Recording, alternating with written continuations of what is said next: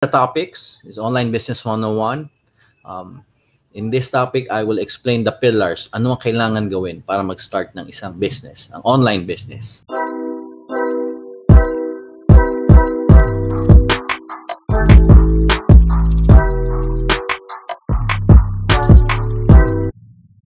Online business is similar to a typical physical store. Pareho lang po siya, except for these four main pillars. So, kapag online business, kailangan first merong electronic store. Electronic store, ito po yung nakikita na nasa website, may app, or pwedeng marketplaces, just Lazada. Yan. Second, kailangan meron kang way to collect money electronically without the physical interaction. So that is payments, payment gateways in the language of e-commerce. Third is logistics. In a typical physical store, yung customer ang nagpupunta sa tindahan. Sa e-commerce or online business, yung binili ng customer, i-deliver sa kanila. So you need someone or some company like third-party logistics to deliver the products from your store, from your inventory to the house doorstep of your customers. And fourth is digital marketing.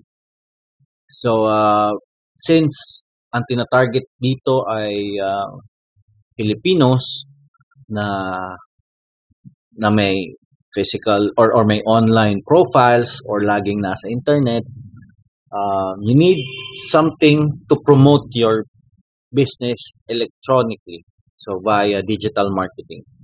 Later, i-discuss natin. So first, electronic store.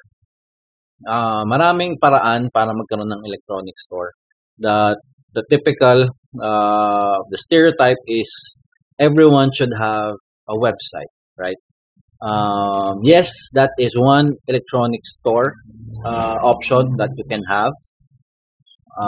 Especially kapag marunong kayo mag-program or mag-web design, you can create an own e-commerce store or online business store. But this is fairly difficult to start with because one, you need to have an expertise in programming language, in website development. And then medyo mahirap siya kasi you need to pay for all the services. Kailangan nyo ng online server. Kailangan nyo bumili ng domain. Domain is the .com, yung address sa mga website. And then you need to pay for software for the online store. Medyo difficult and then costly, especially for new businesses or new entrepreneurs na mag-start pa lang sa online business. Second, there is an outsourced option. Why outsourced? Mayroong mga websites here in the Philippines and abroad that you just pay them a certain fee and then they would host your website, and then yung mga options doon, it's like drag and drop, hindi nyo na kailangan mag-code. So medyo mas madali, but you need to pay monthly. The commitment is to pay monthly for outsourced. The perfect example of this outsourced option is Shopify. Shopify.com, if you know that. You just set an account, may trial siya, 2 months yata, 2 months. And then you need to pay, if you will be continuing the service, around 700 per month ang payment sa kanila. So, hindi nyo na kailangan bumili ng server, hindi nyo kailangan bumili ng mga software, nandun na siya lahat. You just need to set yung mga options, settings, and then meron silang customer service that you can ask. So, yan, Shopify. Later, tingnan natin yung demo. Third is for newbies, pwede naman via marketplaces. What are marketplaces? These are Lazada, Shopee, Carousel, OLX. So you don't need to create a website. You don't need to create an online store that you own. You just need to enlist on this services. Yan, Lazada. Lazada, I think kailangan meron kang business registration. They would need your certificate of registration for you to be accepted as a merchant. And then sa Shopee, pwede naman yata informal. So you just create an account there, post your products, the pictures, then set the price, and then promote the links. And then there is a new player, Carousel. They now own OLX. So similar siya sa Shopee, meron siya mobile app, meron website, and list there, create a merchant account, and then sell the products you would like to sell. So ganun lang siya kasimple. And the fourth option for electronic store is social. So marami tayong nakikitang ganito, FB page, Instagram page. Actually, I have a student sa University of the Philippines, Open University. She's doing big now. She sells fashion items for usually female. So she's selling around 1,000 to 2,000 items per week. The shop is called HTP Clothing, or Half the Price Clothing. Originally using Instagram as their electronic store. So again, malaki man or maliit yung operations, you can use social media pages such as Instagram, Facebook, Twitter. Though ang risk lang is you don't control the policies of these big applications, the Instagram, the Facebook. So kapag may changes sila, mag-a-adjust it kayo. So, but it's free. That's a good option. Okay, so that's the first pillar of electronic commerce or online business. So, electronic store. Kailangan meron tayong way to showcase our products. So, the options, owned, outsourced, marketplace, or social. So, second pillar na kailangan yung magawa para magkaroon ng online business is payments. Kailangan makakuha tayo ng payments from our customers electronically. So, kailangan walang physical interaction. The options here in the Philippines available is first credit cards. Credit cards are the most secure, yet it's the most costly option because you need to pay for the terminal and then you need to pay for the processing fee and have set up fees with banks. Medyo mahal siya, 100,000 and up. So, for big businesses lang talaga siya, big e-commerce businesses. But you can try deposits, bank deposits. So, kapag may bumili, just have them deposit the amount to your bank from their bank. Ngayon, merong option tinatawag InstaPay. So, hindi na nagmamatter if ang client or ang customer nyo, for example, BPI, ang credit ng bank nila, and meron kayong BDO, meron ng interbank connectivity ngayon through InstaPay. So, around 15 pesos. Iba-iba siya kada bank. So, 15 to 50 pesos per transfer. But you can now, yung hassle na magkakaiba yung bank, nawala na because of the InstaPay option. So, okay na yung interbank deposits. Next is e-wallet. E-wallet is PayPal, usually. PayPal. So, PayPal, many credit card users or bank users here in the Philippines have PayPal accounts. So, using your email, you can transfer funds. So, the good thing for e-commerce business, it's free to register for a PayPal account. Just need a bank account.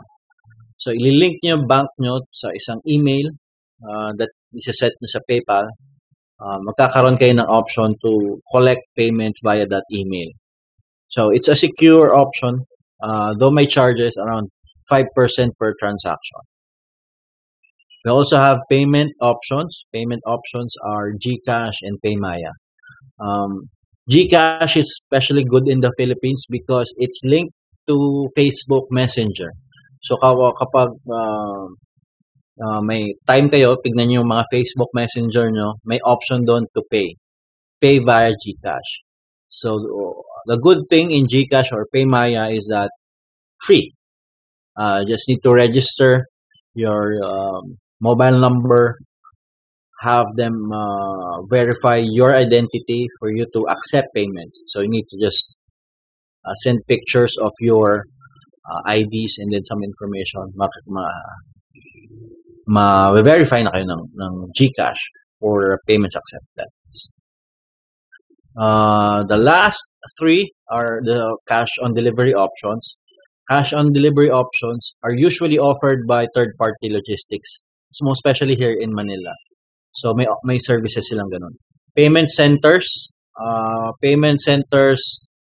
can accept payments for you, but you need to have a service to enlist with. The popular here in the Philippines is Dragon Pay. So around 28,000 per setup. So it's an option for the future in case you would expand your business. And then last is crypto, the Bitcoin, Ethereum.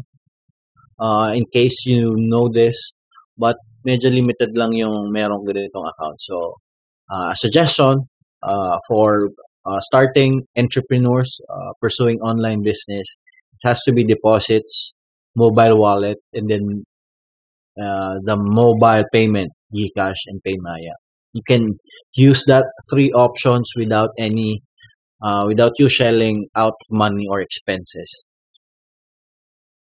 Okay. Third option is logistics. You need to set up a logistics option for your business for you to enable deliveries. Now, in deliveries, there are many services here in the Philippines. LBC, To Go, JRS, Send, especially for e-commerce business. And there are lots of new logistics players here in the Philippines. So just search the web. Two criteria for you to select your logistics partner. First is the rate, especially.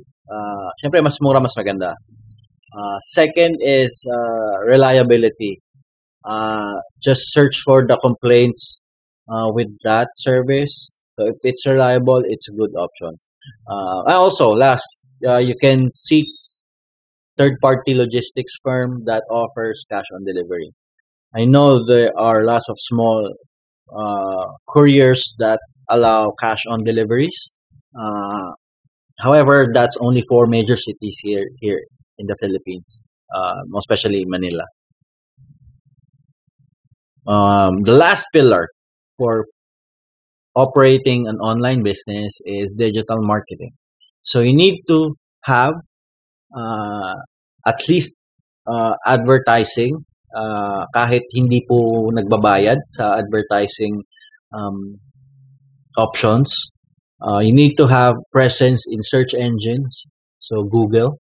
So, kailangan nasa-search yung website nyo or yung electronic store nyo sa Google. So, pag nag-search ng for example, t-shirts, if you're selling t-shirts, lalabas kayo sa search engine. Social media, it's imperative that you at least you need to have a Facebook page, an Instagram page, and Twitter, or at least Facebook page and Instagram. The ingredient in digital marketing is you need to have creatives. Creatives meaning kailangan may video kayo doon, kailangan merong pictures, a good graphics, and then included in sa creatives are the post, yung messages ng ads nyo. Ang maganda pa pag sa marketing online is that you can track the engagement, meaning the likes, who reacted on your post, how much clicks that it does, Does the ad gain? Something like that. You can easily track those. So the ingredient in digital marketing is you need to have an asset, a digital asset for the creative, a video, and then a message, and then pick the channels that you need to post your creative. The obvious are Facebook page and then the Instagram page. Yan mga maraming users sa Philippines. However, since Facebook is a business entity na kailangan din kumita, similar to Google din, the visibility of the post, so yung parang magpo-post lang kayo sa page nyo and then have it shared by your friends, your family, yung reach niya hindi ganun kadami because Facebook doesn't want cluttered news feeds for everyone. So, hindi siya masyadong makikita ng marami kapag mga free post sa Instagram at Facebook. Ngayon, there is a paid option there. In Facebook, it's called Ads Manager. So, you need to pay something sa Facebook via your credit cards or via PayPal. Magbabayad ka sa kanila and then they will, Facebook would show your ads to specific people within an area, age group, ano yung likes nila, ano yung mga trabaho nila. You can specifically target those people. Though, may bayad siya. So, I suggest if you're starting a business, try first the free posts, but have a small budget to target those specific people na gusto nyo pagbentahan ng products or service nyo sa online business. So, that is the four